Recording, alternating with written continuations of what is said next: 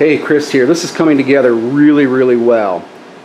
Worked really hard on it this past weekend, and I want to show you a couple things that I did. Obviously, it is now camouflaged. But the number one thing I did was on the bottom here, I replaced the 3-inch casters with 5-inch heavy-duty casters. And I also put a backbone underneath the bottom there to help support the battery weight.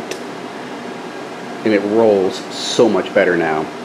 And as you can see, I've got the dual fan hooked up on there. That draws about 8.5 watts on full tilt, about 225 CFM. So it really blows great. Pulls the air out of there.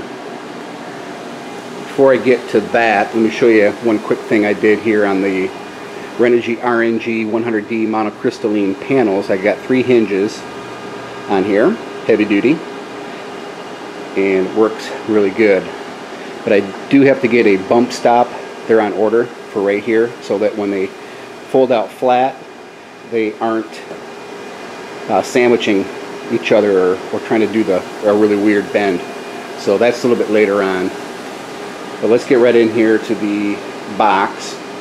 I repositioned, actually I got a couple more handles here. I have a suggestion from a couple of friends on my Facebook renewable energy page. So I put an extra couple handles on there and also used longer lag bolts in there. You're not going to be able to pull those things out. And also if you have to strap it down to the back of the truck, SUV or whatever, you can put your ratchet strap through there. And as you know, this is going to be a 24 volt system. Let me shut the lid and I'll show you. We'll get inside there in a second. Yeah, I probably should have reversed these halves. Hang on. Sorry about that. That's what it looks like, all shut up, all tactical. We used to have these field desks in the military. That's kind of the look I was going for. I took all the metal corner protections and top and all that stuff, it's aluminum. Took all that off before I painted it, and then I put them back on and painted over it, so it was a nice, good, finished look. And over here on this side, I've got a couple more handles on there, and of course 2 handles down there, so when we're heave-hoeing it wherever you need to go, it's more transportable than it is portable.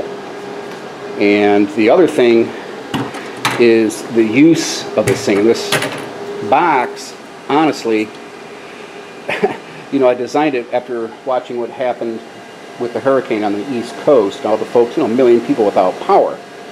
But realistically, you can use this thing for just about anything. It's like a one-room generator in case something happens with 1,500 watts go power, which is going to have a shelf. Over here, I still have got to put this in and get it all figured out. And that'll be this week, later on this week. The inverter won't be in until about Wednesday. So I'll start doing some electronics testing later this week. But I wanted to get the hard stuff done, you know, the painting, before I started dinking with the electronics and getting that all sorted out. Added another strap in here that I had laying around for 2 extra Trojan batteries. This is a 24 volt configuration at 100 amp hours. Now if it was a 12 volt configuration, it'd be 200 amp hours. So when I get the extra 2 batteries in there, it's going to be a total of 200 amp hours at 24 volts.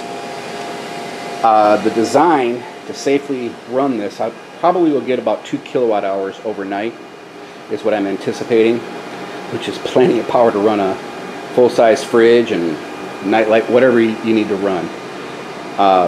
And that's the whole idea. It's not to be, you know, running a 2,000 watt compressor or full-size air conditioner. It may run a small window unit, but that's about all she would be able to do.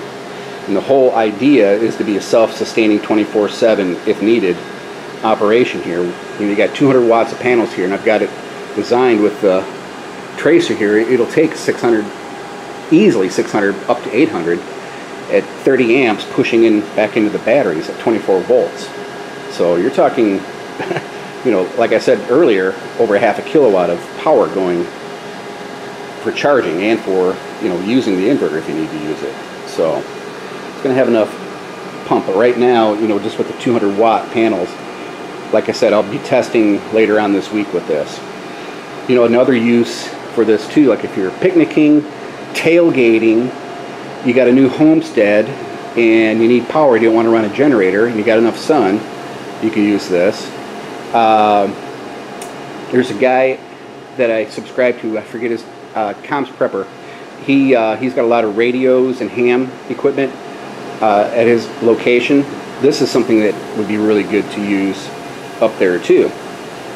You know, with a pure sine wave, you have a really good signal. And that sine wave, pure sine wave inverter is UL listed too. So it has, you know, the RFI and the EMI, all that good stuff, where it's not going to be too noisy to work on the electronics. So, all right, hey, there you go. I just got it plugged in, the fan, the dual fan here. I just got it plugged into the outlet here just for testing. Pretty cool little fan. It's got you know, multiple switches on here for speeds, and like I said, it draws, I'll show you how many watts it draws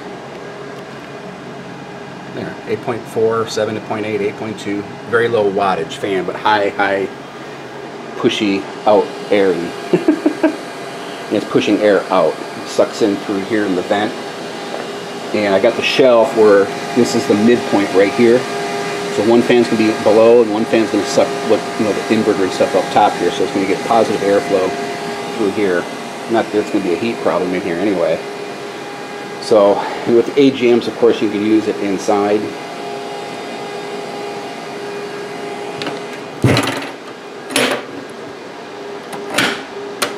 Like I said, man, this thing's really easy to roll around. See?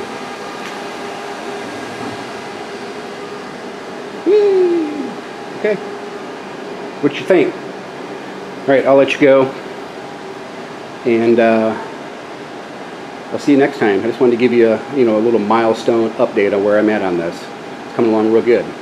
Hey, thanks for watching. See you.